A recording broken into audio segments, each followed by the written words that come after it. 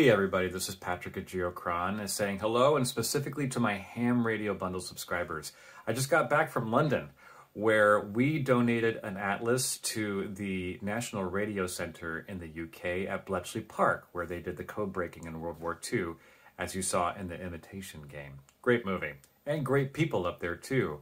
So anytime we have like an installation that you have thousands of people seeing it every year, man, am I happy to get a Geochron in front of everybody, especially the youth, so they can understand, I don't know, the seasons, and then also DX and propagation and ionosphere and all that stuff. Super cool hobby, and that we were delighted. They treated us great. Coming up next is the long-form version of that installation where they say thanks, and I say, no, thank you.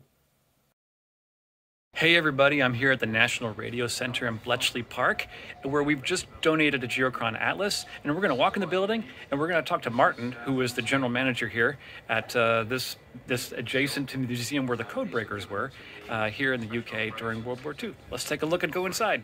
So this is the museum, and we're going back to the National Radio Center for the UK, and they get lots of visitors here because people come in for to see where the Codebreaker Museum is, with Alan Turing. And here's Martin. So we're going to chat it up with Martin. Okay, so welcome to the GB3RS. It's the National Radio Centre, located at Bletchley Park, and it's run by the Radio Society of Great Britain. And we've got a number of different amateur radio stations set up here, so we can demonstrate different aspects of amateur radio. Yeah. We welcome typically between 100 to 500 visitors into this radio room every day. Yeah. And it's a great opportunity to demonstrate amateur radio. Many people, it's their first experience. So we're able to demonstrate traditional, what I would call conventional HF or shortwave radio, 20-meter band, operation around Europe easily, and further across the Middle East to America, and on good days down to down into Australia and New Zealand. Yeah. We've got slightly older model here. This is SDR radio, by the way, Flex radio. It's beautiful. From the US.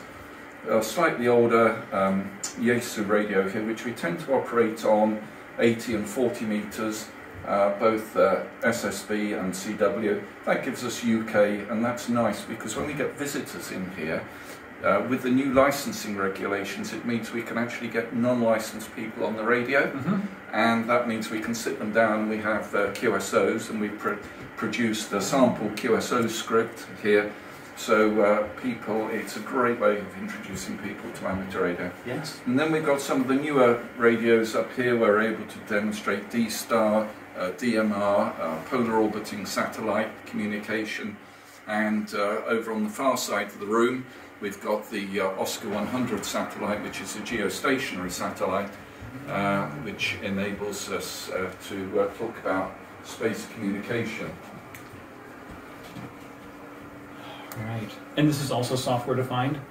It is? Yes. Yes. Yeah. We love it. Yeah. And a couple of nice older radios here. These were the radios that belonged to King Hussein of Jordan in his London residence. And Queen Noor very kindly donated them to us. And you have this key, right? And we have his Morse key, his gold-plated Morse key. So just because this is cool, like, let's follow you into the office and show me where that key is at, because I know it's hidden from the public. Check that out. What was it? Come see. This is the back room. So this is our office workroom. As you can see, computers and various things here. But in here in the display cabinet, we've got a couple of Morse keys. This is the Morse key that belonged to King Hussein of Jordan, gold-plated. It's gold-plated? Gold-plated. It must be very heavy. Yeah. Love it. Good.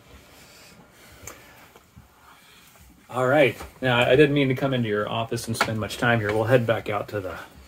well, it's a typical working office, you know, with...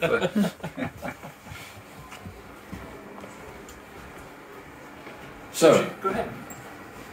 Brilliant.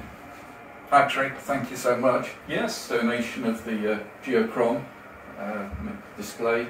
Yeah. We're looking forward to having that It's in here at the moment, and then we're looking to develop that and having a huge screen outside. Yeah.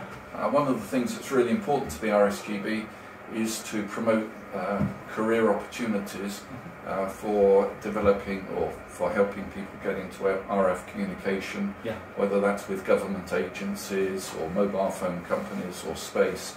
Yes. So we're looking at really developing that and pushing that and Yeah. getting sponsorship for that. I'm just delighted. Anytime there's a public display of Geochron, I want to donate one because people need to see it, to see all the information, data-rich display that's all over the whole thing. Like here you see the purple is where the moon is shining right now. Here's the insolation line, the gray line of the sun.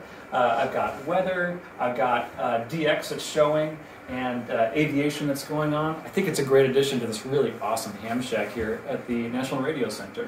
Well, we're really appreciative. Thank you so much for You the bet. donation. Thank you, All right. Patrick. Thanks, everybody. Thank you.